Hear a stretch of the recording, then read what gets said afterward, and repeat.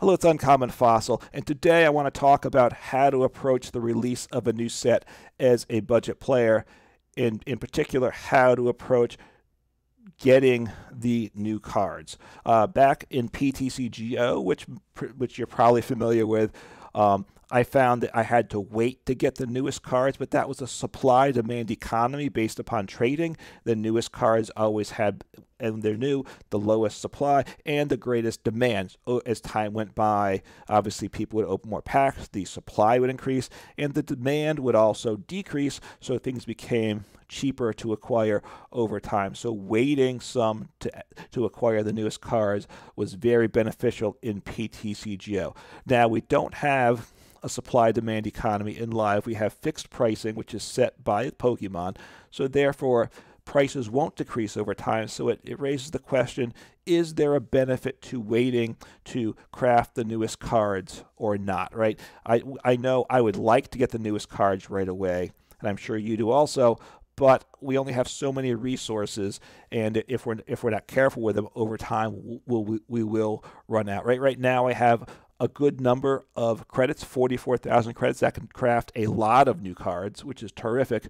But if I burn through them too quickly, I will run out of cards eventually. So there is a possibility that it's better to wait in live to acquire the new cards. And the reason for that is because of the Battle Pass. In particular, the basic Battle Pass. The Premium Battle Pass is a good value. You certainly get that. But within the basic Battle Pass, all the packs you get are the newest set, which is Scarlet and Violet here. So you're going to open, as you unlock these tiers, you're going to open a lot of packs as you work your way all the way through to tier 50. The question is, how much will I save by waiting to craft the cards till after I have completed the Battle Pass, right? Because if the more packs I open, the more of the cards I want I will get, the less cards I actually have to spend my credits on to craft for this set, so I'll have more credits in the future for future cards. Plus, quite frankly, there are some V-Stars and V-Maxes and such that I want to craft, and those are certainly more expensive. So I want to utilize my resources wisely as a budget player. So I'm setting up an experiment here. I'm utilizing the fact of the new expansion as a way to test out this question: is it better to wait to craft these cards? So I know there'll be some savings. The question is, how much will there be? So I've put together this, quote, test deck. It's 74 cards. When I put it together the other day, I didn't own any of the cards in this list. These are all Scarlet and Violet cards, and I put together this list from a video by Omnipoke, where these were cards that he recommended people purchasing. Some he thought would be competitively viable. Some would just kind of get in case that they may be useful down the road. So no energy, but a few supporters. None of these cards are included in are in this deck list that I put together. I don't have any copies of these cards from the decks you get on Tier 0 in the Battle Pass, nor in the new starter deck. So these are all cards that I didn't have any, at least when I started this yesterday. So there's 4 trainers, the numbers, like 4 Mesagozas, 3 Miriams. I've actually picked up a Miriam since I started this, which is nice. 2 Picnic Baskets, 2 Pennies. I'm not going to go 4 Pennies, apologies. I got these numbers from Omnipoke's video. And it's a mix of Pokemon, some common Pokemon. I think there are some uncommons, rares, and also some EXs like Oinkologne EX, which looking to get 4 of those.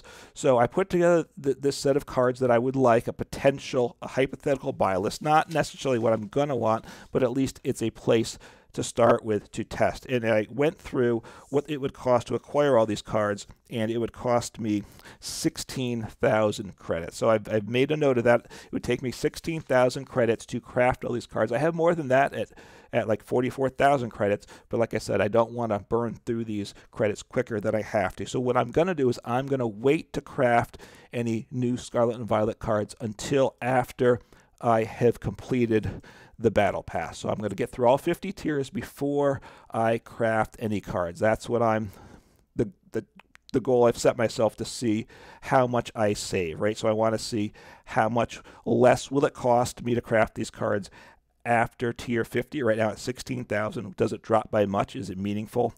And also within that, I want to see how many credits and crystals I gain over this time period too, because that will give me a sense of how useful was it to wait, right? Do I need to be careful about this, or is the gain very marginal? So I've set that myself as a goal. I'm going to wait to tier 50 to start crafting the cards in that deck that I showed you.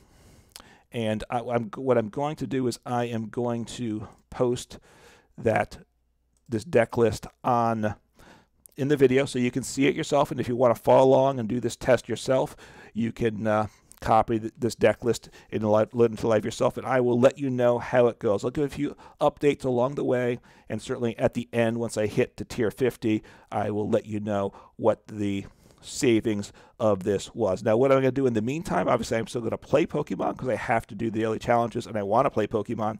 You know, what do I have? I have these 8 starter decks that are new that I'm just going to start to work with.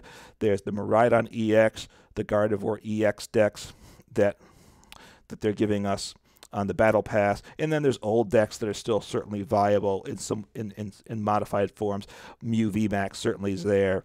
Lost Zone is certainly still around. Lugia Archeops, obvious, with probably a single strike build. So there's going to be a lot of decks I have to play with, so I don't think I'll have any difficulty of finding things to play that I'll enjoy over this period. I hope it takes a lot less than 50 days, but we'll see. It'll take me at least a month. So take care, and hope we all enjoy Scarlet and Violet. And I also hope Pokemon TCG Live works well for all of us. Take care.